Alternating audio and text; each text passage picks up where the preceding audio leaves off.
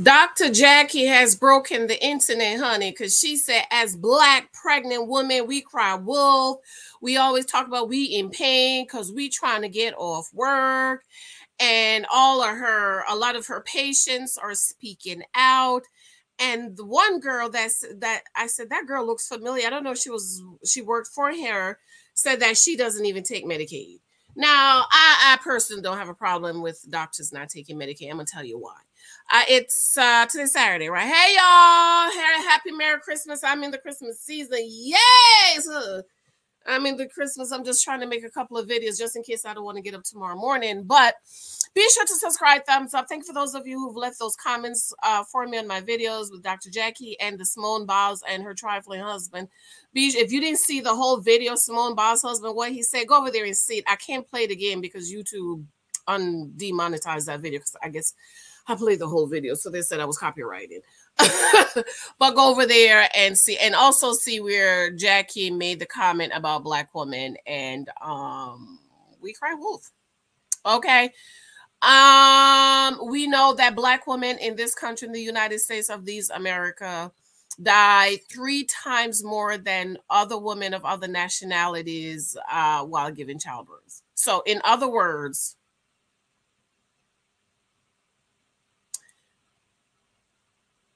out of 10 women, 3 will die. Is that what that means?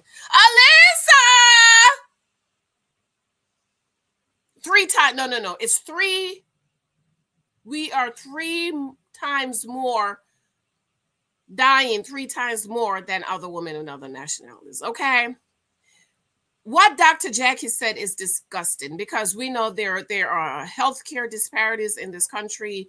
Black women are not believed. Doctors don't believe that we are in pain because some people have it indented in their heads and in their minds that Black people don't feel pain like other people do. And so here is a Black woman trifling Dr. Jacky, who should lose her license because now all her patients are coming out talking about how she traumatized them.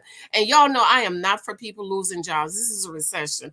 But Jacky, it's time for you to go on and retire and sit on down and go on down to I'm a community service. As a matter of fact, don't even go to the community service because them poor old people need great doctors. That's what. But anyway.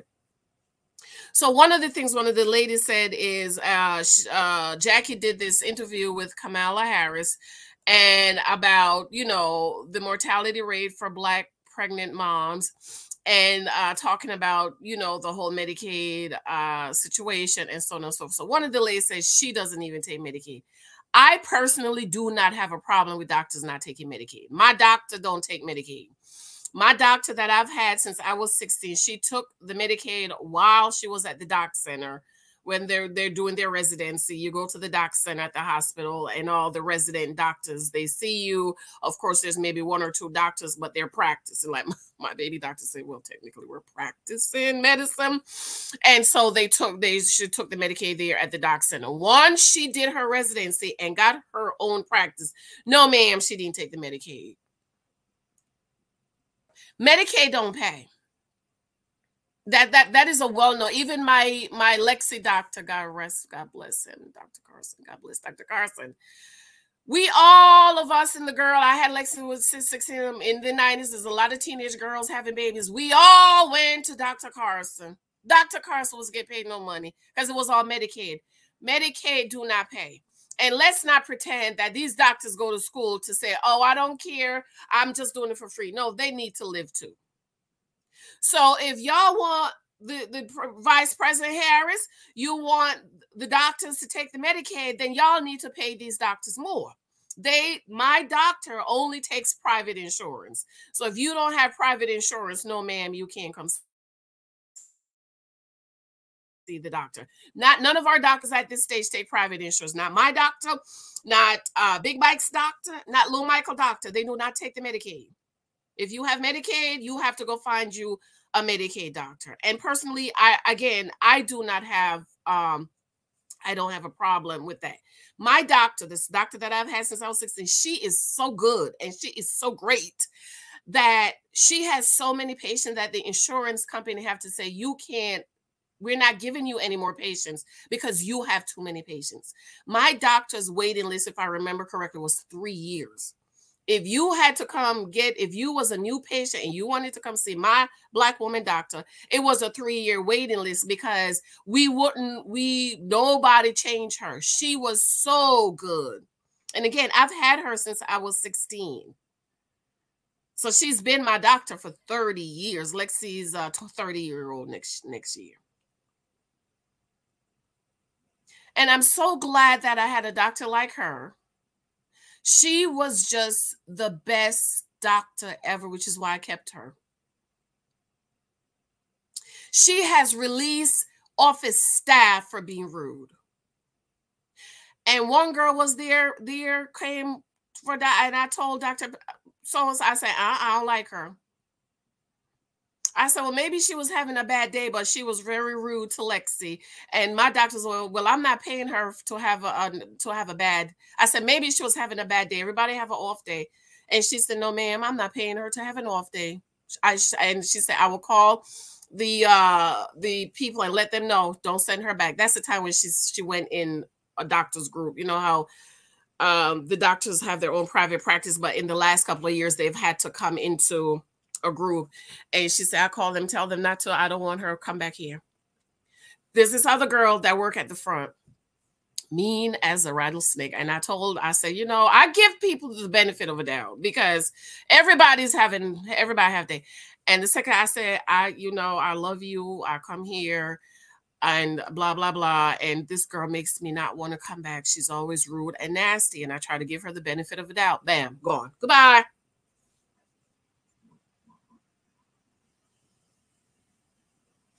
And after hearing these horror stories on TikTok, I'm just thinking about her, and I'm like, I wish I could just call her. She moved, because she's in retirement age now, and just tell her how thankful I am. So, ladies, when you go to your doctor, you have a doctor. Let them know how thankful you are. And so now I have a little Spanish that she's this tall,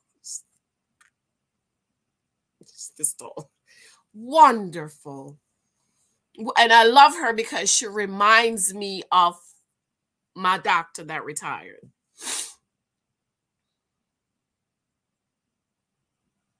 So let's appreciate those good doctors out there. My husband, doctor, he's been with her for years.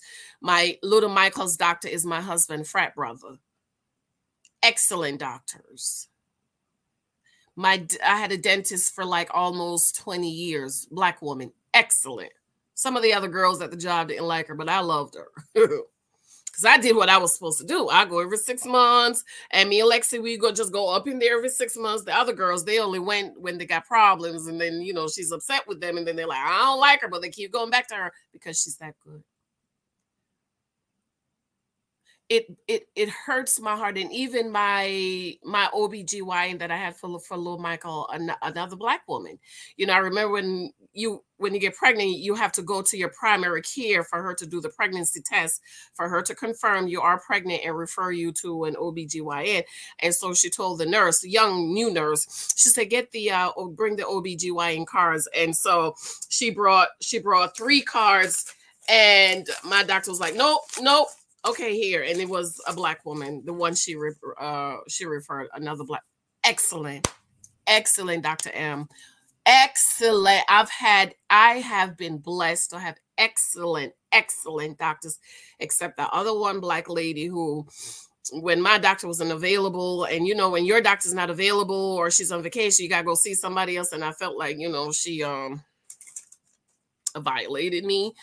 But other than that, I have been blessed. Both Lexi and I, even my husband, we have been blessed to have wonderful Black women doctors. My husband has a woman doctor too. We have been blessed, and I am 46 years old, and I've had the same doctor since I was 16.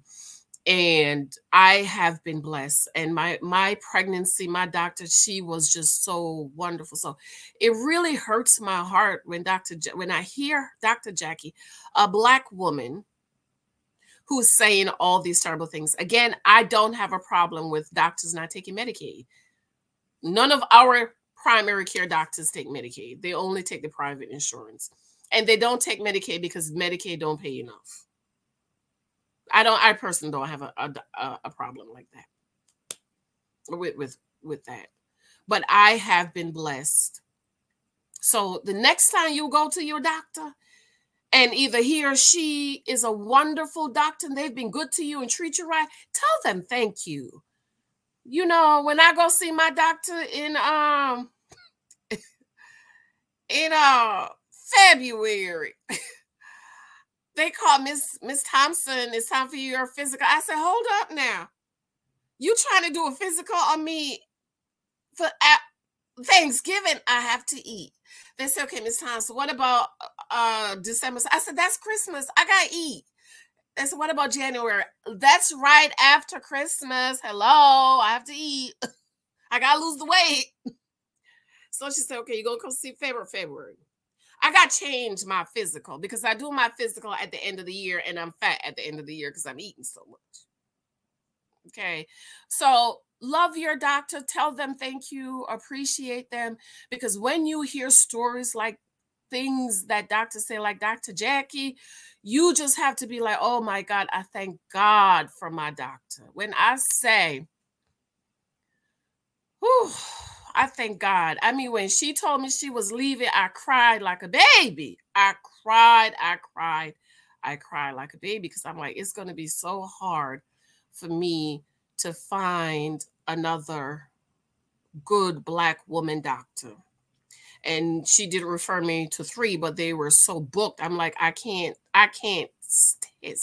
For me and Lexi, if I call that Lexi need an appointment, Lexi need to come see you in about 2 days. You know, and even with me, because I've been with her so long, if I call the office and the mean girl that was up there wouldn't give me an appointment, like she know, I go to urgent care and they, you know, urgent care send your primary doctor that your patient was at urgent care, and then she will call me, why did you go to the urgent care? And I said, because I called to get an appointment, a sick appointment. They say that you was booked, and she fired her. She told her, no, if my patients call and it's a sick appointment, it's not a physical, it's not a pap smear or something, and it's a sick appointment, they need to come see me. They're driving past my office to go down to the street to urgent care. And Lexi, when she had Lexi, if I call, be like, Lexi needs to come see Dr. So-and-so because it's a sick appointment, Lexi has to come in today or tomorrow. And if they don't give Lexi an appointment, she's like, oh no, y'all got to go. I told you, Lexi has to see me. If Lexi call, she needs an appointment today or tomorrow because Lexi's developmental delay. She gotta come. So, you know, I thank God for my doctors, and I hope that for those of you who have those good doctors, because Dr. Jacky make it look bad for all the Black women doctors, but some of us have some wonderful Black women doctors, and I know quite a few of them who went through the medical school who practices around this area. But Dr. Jacky, all your patients coming out. I heard that one girl that says you thought the baby was underweight. You induced her. She was in labor for 2 days. You didn't even come see her. Then the baby was born and the baby was almost 7 pounds. Malpractice. And now the poor baby is developmentally delayed. Jacky need to lose her license. I'm sorry. I am not about people losing job because this is a recession. But if you are a danger to society, you don't need to be practicing medicine. And I hope to God, all the Black women who see this, they will not go to her office. Call your insurance today. Call your insurance today and tell them you do not want to go see Dr. Jacky, whatever Walters or whatever her name is, because she is a danger to Black women and Black babies. Jacky is a danger to Black women and Black babies.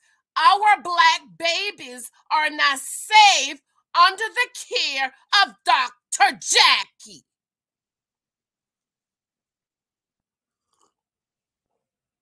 I got to go. I love you. Remember to show me love on Amazon with my books.